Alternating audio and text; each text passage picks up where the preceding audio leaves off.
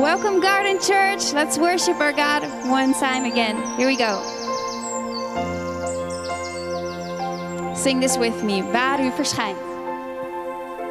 Waar u verschijnt, wordt alles nieuw. Want u bevrijdt en geeft leven. Elke storm verstilt door de klank van uw stem. Alles buigt voor Koning Jezus.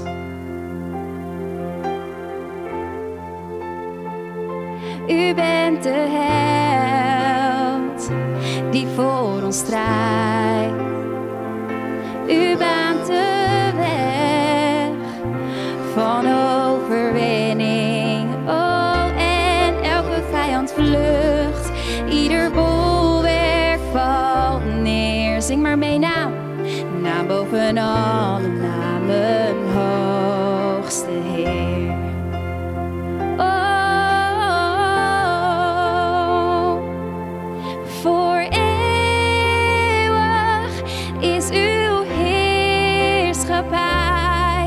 Uw troon staat onwankelbaar. Ongeëvenaarde kracht ligt in uw grote naam. Jezus overwinnaar. De duisternis ligt op door u. De duivel is, zing maar mee, door u verslagen. Oh, en dood, waar is je macht? Waar is je prikkel gebleven? Want Jezus leeft en ik zal leven. De schepping knielt in diepst ontzag. De hemel juicht, hey, voor onze koning. Oh, en de machten van de hel, we weten wie er regeert. Naam boven alle namen, hoogste Heer. Oh, voor eeuwig is uw heerschappij. Uw troon staat onwankelbaar. Ongeëvenaarde kracht ligt in uw grote naam. Jezus overwinnaar. Voor eeuwig is uw heerschappij. Uw troon staat onwankelbaar. Halleluja. Ongeëvenaarde kracht ligt in uw grote naam. Jezus overwinnaar. U bent Jezus overwinnaar. U bent Jezus overwinnaar. Amen. Goedemorgen allemaal, welkom bij deze online dienst van International Church The Garden. Leuk dat je kijkt. Corona heeft ons weer voor een aantal nieuwe uitdagingen gesteld en daarom hebben we het schema van de diensten iets aangepast. Zo is er elke tweede zondag van de maand een get-together. Daarbij komen we samen op 2 verschillende momenten en met een Engelse dienst en een Nederlandse dienst met maximaal 30 personen. Daarnaast is er op elke 4e zondag van de maand een online dienst, zoals vandaag. De andere zondagen vullen we in met kleine groepen, bijvoorbeeld met de homegroup, een gebedszondag of bijbelstudies. We zijn heel dankbaar voor de greenhouse, waar we in kleine groepen dus met elkaar kunnen komen. En aankomende zondag 1 november is er een special over parenting under pressure. Deze zondag is speciaal voor ouders met kinderen van 0 tot 12 jaar. En natuurlijk is er ook een speciaal kidsprogramma. Alle informatie over de activiteiten kun je vinden op onze website en houd ook even de social media in de gaten. En daar vind je ook een link van Eventbrite om je als ouders aan te melden voor dit event. Daarnaast is op zondag 1 november 's avonds ook een Brave Night voor alle jongeren vanaf 12 jaar. En 6:15 gaan de deuren open, mis het niet.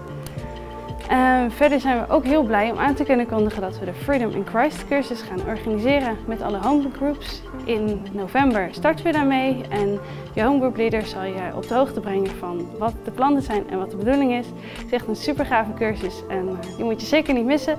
Kijk ook eventjes op de website bij de homegroup pagina waar je meer informatie kan vinden. Vandaag gaan we verder met onze serie over identiteit. Evert zal spreken over identiteit onder druk, gebaseerd op het boek Deel. Daarom beginnen we zometeen met een worship song, Another in the Fire.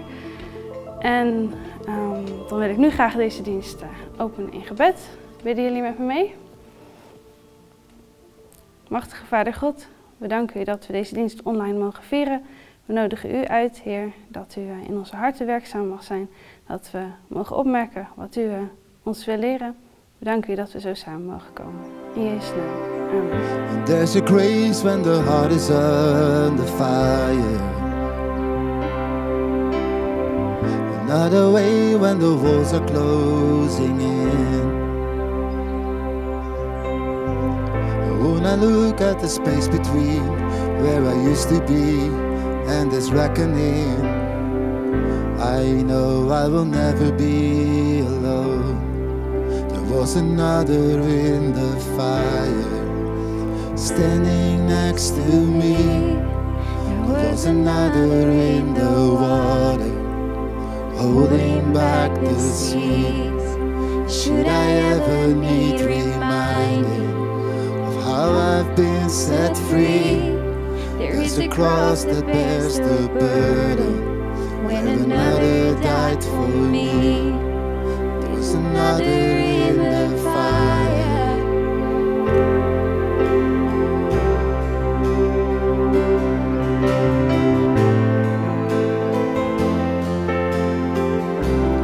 Sing all my debt. All my debt left for dead beneath the water. I'm no longer a slave to my sin anymore. Should I fall in the space between what remains of me and this reckoning? Either way I will bow to the things of this world. Well, let's shout it out. And I know I will never be alone. There is another in the fire, standing next to me. There is another in the water, holding back the sea. Should I ever need reminding of how I've been set free? There is a cross that bears the burden, when another died for me. There is another in the fire. Oh, oh, he's another in the fire. Oh, oh, I can see, and I can see the light in the darkness. As the darkness bows to him, I can hear the roar in the heavens. As the space between breathes thin, I can feel the ground shake beneath us. As the prison walls cave in, nothing stands between us. Nothing stands between us.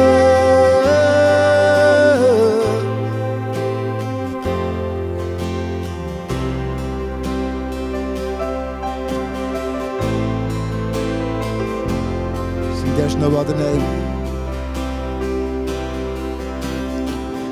There is no other name but a name that is Jesus. He who was and still is and will be through it all. So come what may in the space between all the things unseen and this reckoning, I know I will never be alone. I know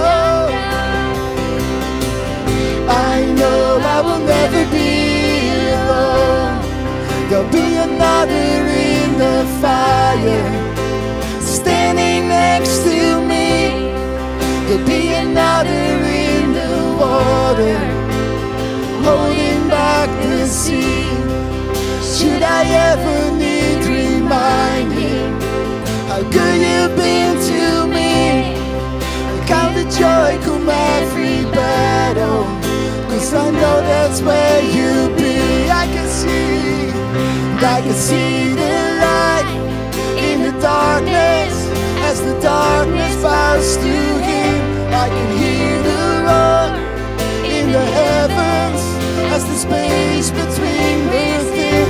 I can feel the ground shake beneath us, as the prison walls cave in. Nothing stands between us, nothing stands between. Come on.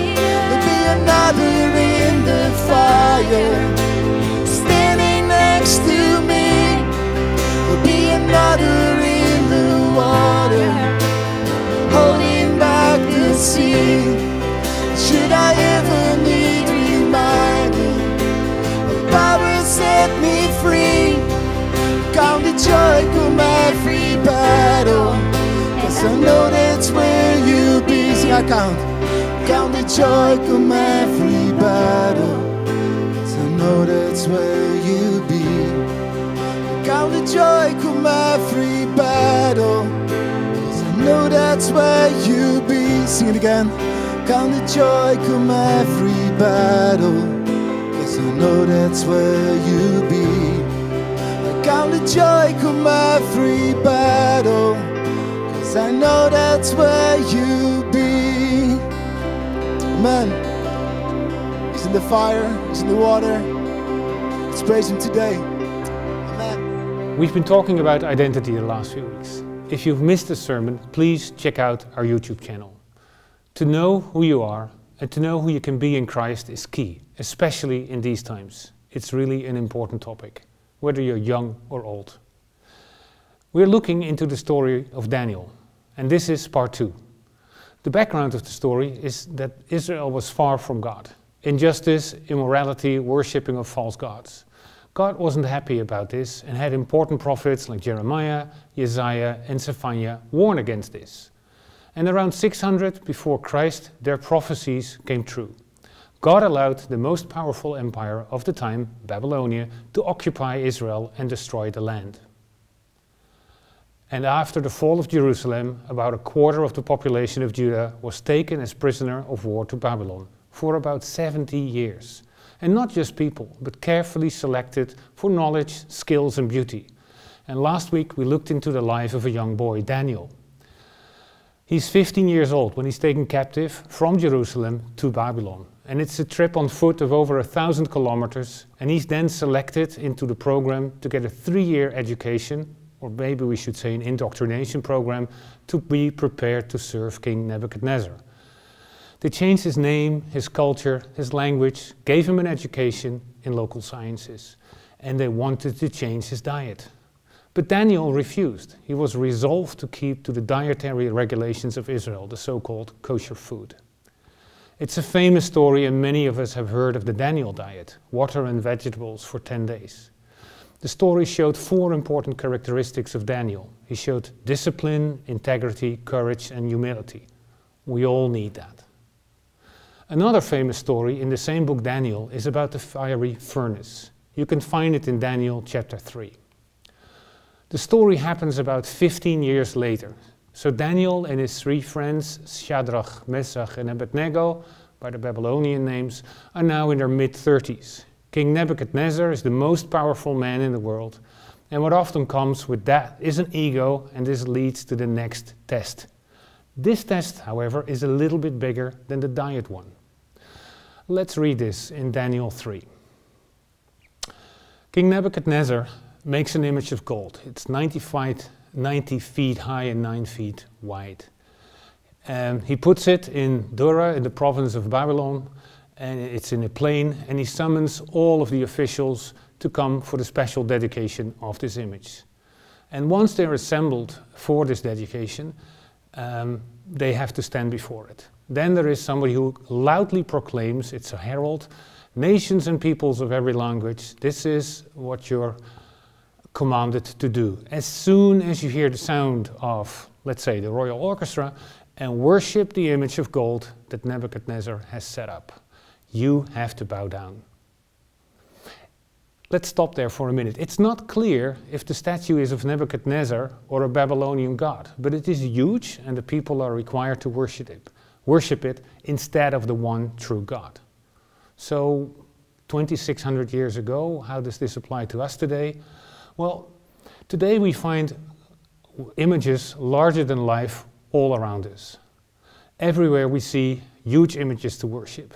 We go to the movies or we watch Netflix and we idolize actors. In stadiums we look at soccer players and athletes, and what do you think of music concerts or the internet itself? We worship physical beauty. The sharp and sexy looking people matter.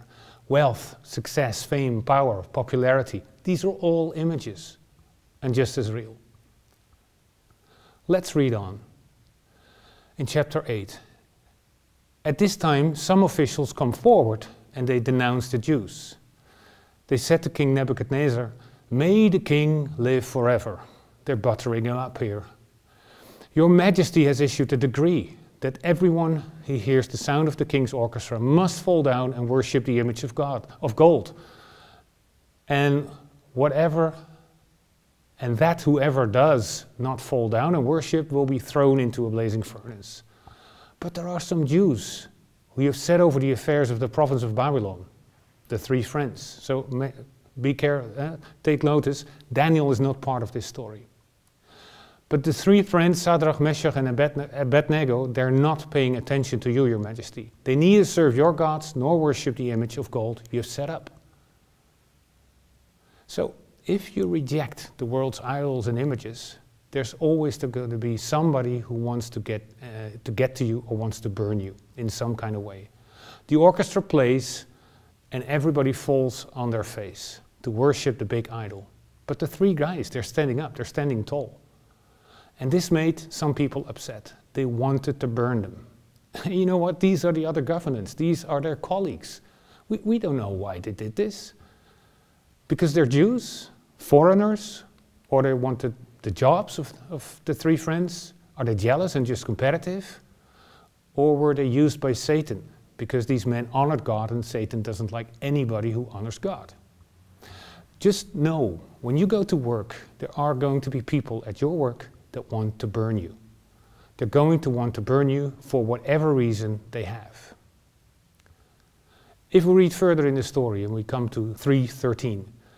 Furious with rage, Nebuchadnezzar summoned the three friends. So the men were brought before the king. And Nebuchadnezzar said to them, "Is it true that you do not serve my gods or worship the image of gold I have set up?" So, if you do the right thing, you're honest, you have integrity, you show character, or any other Christ-like quality, it's going to make some people angry around you. And don't think that if you would be perfect, everybody would love you. No, they won't. Jesus was perfect and they killed him. They put him on the cross. So even if you're perfect, there are going to be people who will be angry with you and try to burn you. Just know and expect that when you stand for Christ or you stand for integrity at work or any other place, it's going to make people mad.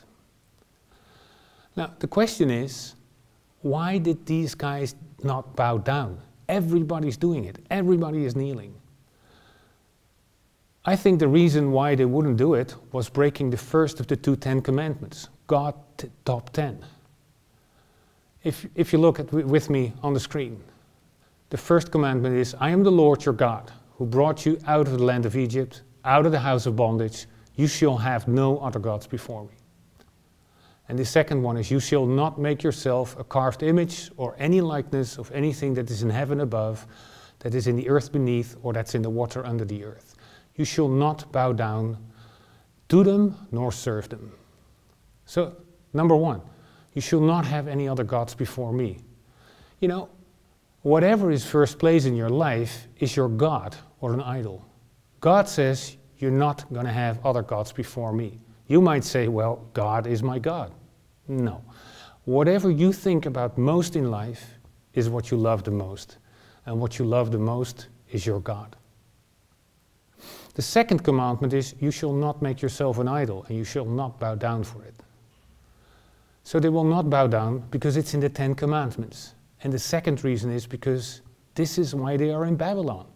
God has been warning Israel for years. I started the sermon with that part. These guys are worshipping idols. They've been doing this for generations. They've stopped worshipping the real, true God. Worshipping idols. If you don't stop, I'm going to take you off to Babylon. And that's the whole reason why these guys are in Babylon as prisoners of war, because their parents had broken the very first command. They loved something more than God. If we read on in 3:15. Now when you hear the sound of the royal orchestra, and if you're ready to fall down and worship the image I made, very good. But if you do not worship, you will be thrown immediately into a blazing furnace. Then what God will be able to rescue from my hand? So here Nebuchadnezzar is making it into a little God contest. Who is really God? Me or your supposed God? When I throw you into fiery furnace, who's going to protect you? Not your God. We'll see who is really God. I'm really God here. That's what Nebuchadnezzar says. If we read further, it actually says that the 3 friends reply to him and says, King Nebuchadnezzar, we do not need to defend ourselves in this matter. If we're thrown in the blazing furnace, the God we serve is able to deliver us from it, and he will deliver us from your majesty's hand. But even if he doesn't, we want you to know, your majesty, that we will not serve your gods or worship the image of gold that you have set up. Take a good look at the response of these 3 friends. It's in 3:16. First of all, they don't worry about defending themselves. So if you go to work and the heat is on for being a Christian or for making a moral stand or for doing the right thing and somebody doesn't agree with you, doesn't like it, just quietly trust God to take care of your attackers. The second thing is they remembered God has the power to save you. So for you, it doesn't matter what kind of mess you're in, what kind of crisis or difficulty you're in right now. God is God, which means he can do anything. If we're thrown into the blazing furnace, the God we worship is able to save us. That's quite a statement.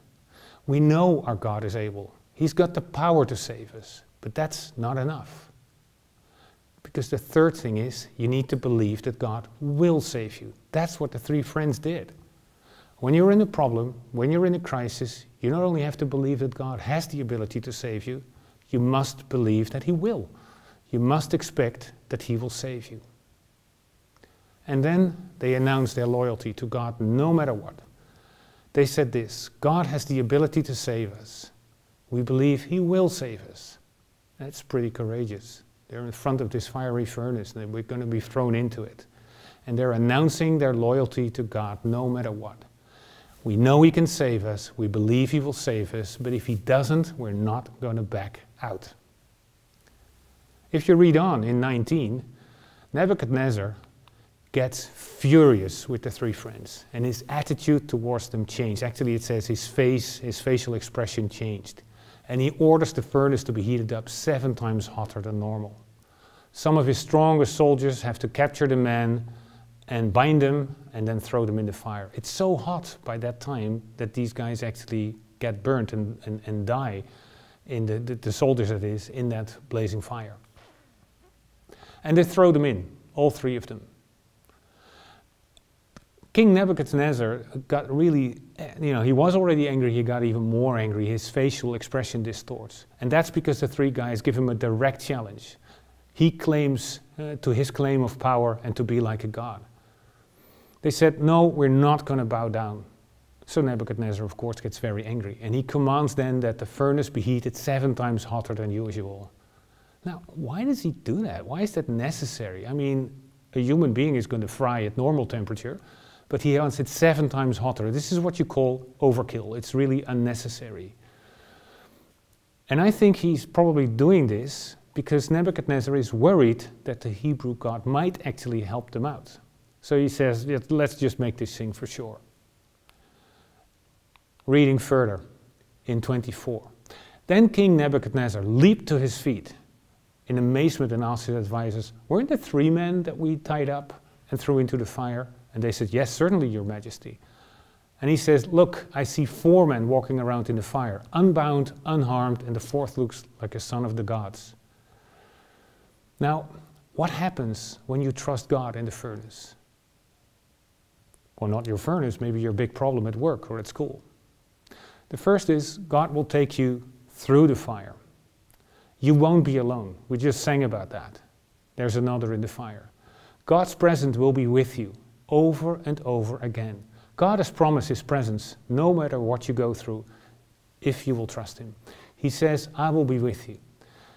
He said He looked like an angel. He's looked divine.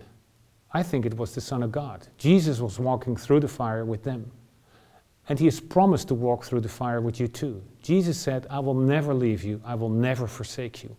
And almost the last words that Jesus gave at the Great Commandment before He goes back to heaven were these words in Matthew 28:20. Jesus said, I will always be with you to the very end of the age. I will always be with you.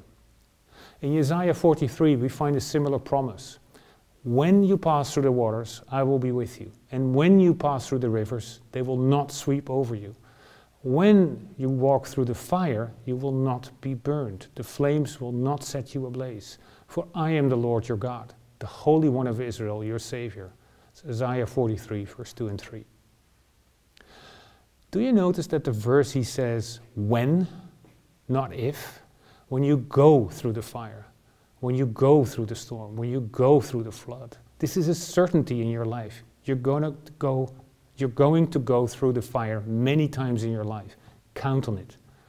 So you just need to know what to do when that happens. Reading further. King Nebuchadnezzar leaps to his feet and says, weren't there 3 men tied up that we threw into the fire?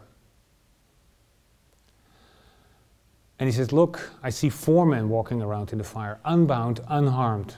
And he looks like a son of the God. I just said that. And then in Isaiah 48, we'll come back to that later, I have refined you, but not in the way silver is refined. Rather, I've refined you in the furnace of suffering. You know, if you're in the fire, God will actually burn off everything tying you down. Notice, in this fire, and we will see that later on, they didn't get burned. Their clothes aren't even singed. The only thing that got burned off were the ropes they had been tied up with. Now my question to you is, what's got you tied up? What's holding you back? What are the limitations in your life that God wants to burn off? You know, God may take you through the fire to burn off the stuff that's tying you down, the limitations in your life.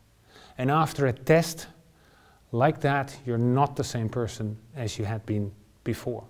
You are refined and you grow in that type of fire. God can use these situations to burn off stuff that's holding you back. This is what the Bible calls the refining fire, and I just mentioned Isaiah 48:10. You can see it on the screen. You're likely not going to go through a fiery furnace, but you are going to go through the furnace of suffering many, many times. And God is refining you in that type of fire. We're almost there. Verse 26. Nebuchadnezzar goes to the door or the mouth of the fiery furnace, and he says, Shadrach, Meshach, Abednego, servants of the Most High God, come out and come here. And the officials all gather together, and they see the three men whose bodies were in the fire, but the fire had no power over it. The hair of their head, nothing was singed, and their garments are not affected, and the smell of fire is not even on them. So, you know, God, when you're in the fire, will make sure that you come out unharmed. But let's go first to the story, what it says there. Here's what happens. Servant of the Most High God. Where did that come from? This was a little God contest, remember?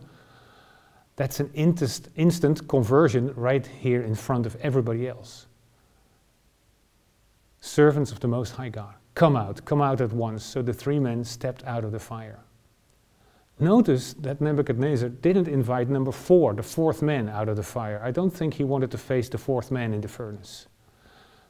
They come out, and then it says this: they didn't even smell of smoke. Nothing had touched them.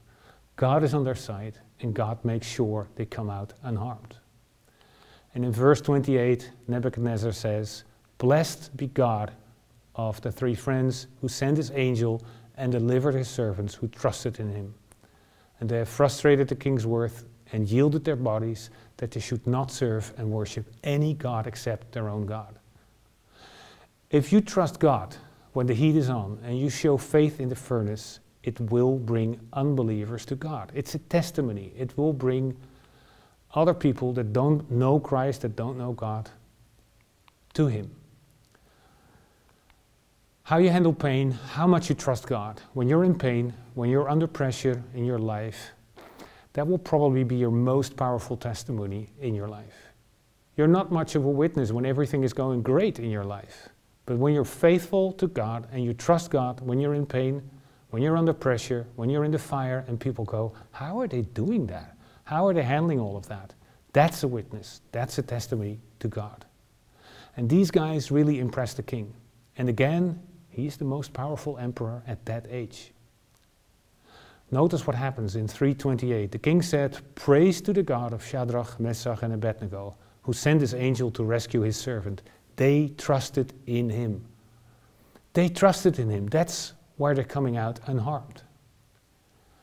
And in 29, if you read it, he makes a decree, and he still promises that anybody who doesn't follow that decree will be cut in pieces, so he's still a number 1 dictator.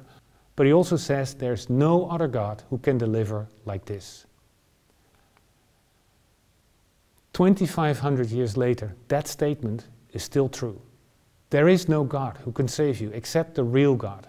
Who are you looking for to save you out of your crisis, out of your fiery furnace? Are you trying to save yourself? Are you looking for the government to save you? There is no other God that will save you. And you need a Savior. That's why we have Christmas.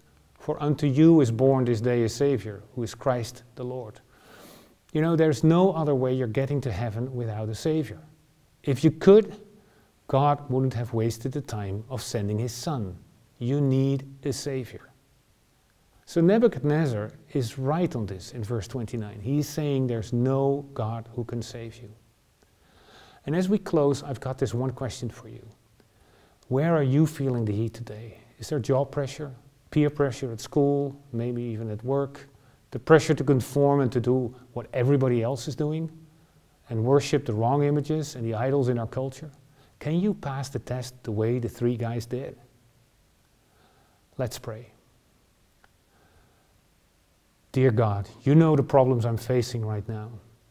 And you know the fire I will be going through in the days and years ahead. I want to be like these men. You have the power to save me and deliver me no matter how big the problem seems. I believe you will. You've promised to. And Lord, even if you don't take me out of the problem, I'm still not going to serve false gods, no matter what anyone else thinks. And I'm expecting you to burn off the things that are tying me down. I want to be fearless. I want to stand for you. And God, I'm asking you to use my pain and use the problems I go through to bring unbelievers to you. Give me a faith that other people want to imitate. I pray this to you in Jesus' name. Amen. The Lord bless you and keep you. Make his face shine upon you and be gracious to you. The Lord turn his face toward you and give you peace. One more time, the Lord bless you. Oh, the Lord bless you and keep you.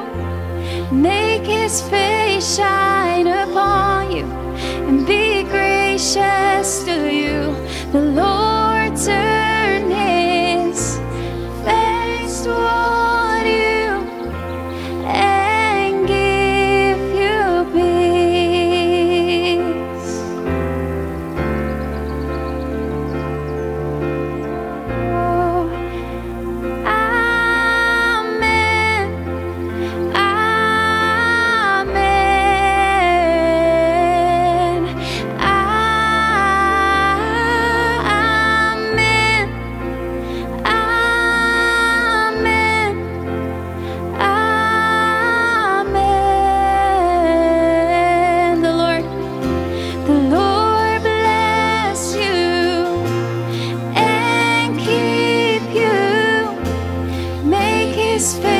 shine upon you and be gracious to you.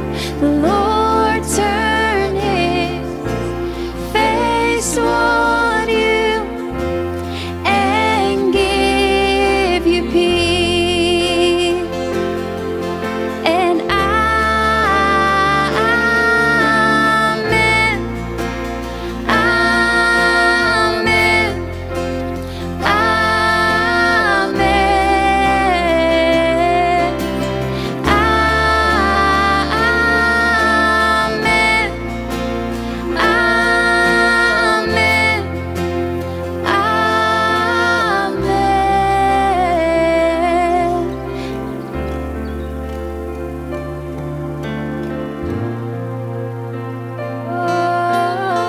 Jesus, there's no one like you. May his favor be upon you and 1,000 generations. Come on. And your family and your children and their children and their children. May his presence go before you and behind you and beside you, all around you and within you. He is with you. He is, come on, in the morning, in the evening, in your coming and your going, in your weeping and rejoicing. He is for you. He is for you. He is for you. He is for you. He is for you. Oh, he is for you. Amen. Come on. And amen. Amen.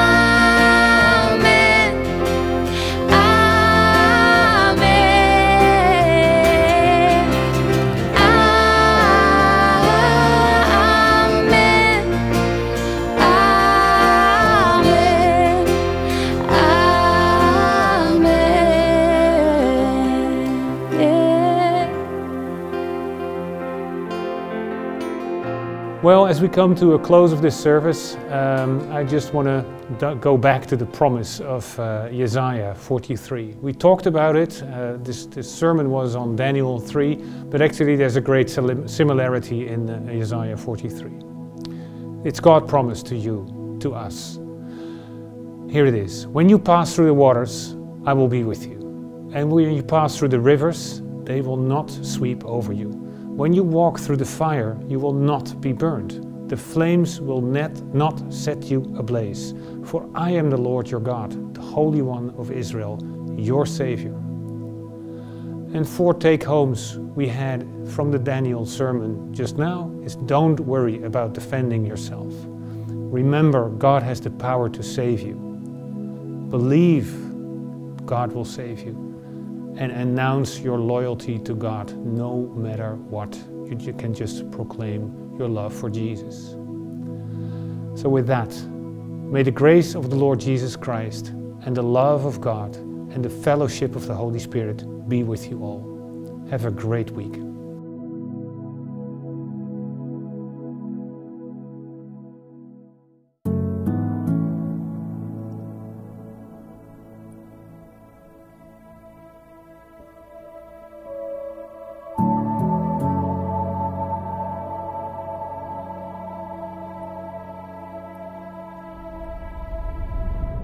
The truth that I'm significant, I'm worth something. The freedom in Christ experience brought those truths to life. It's more than material, it's more than a seminar, it's more than just one discipleship group. It really is a lifestyle of embracing freedom on a regular basis. I've been proclaiming the Word of God, and I've been on the streets talking to people, leading people to Christ, and it's just been amazing. Well, welcome to Freedom in Christ. The purpose of this course is to help you live as the person God created you to be and do all the things He's prepared in advance for you to do.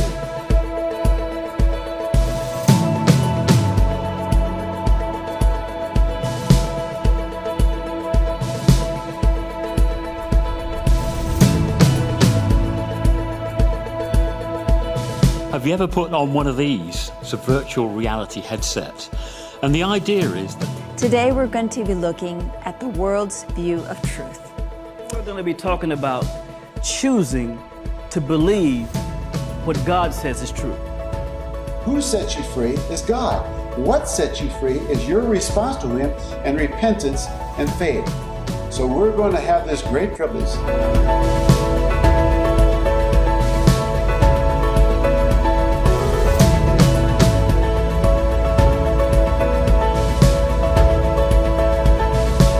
Being accepted and being significant and being secure. This course is the best decision I've made. I'm a new person by doing it. It's changed me completely. It's just truth. Truth is what you get out of it. Your eyes will be open.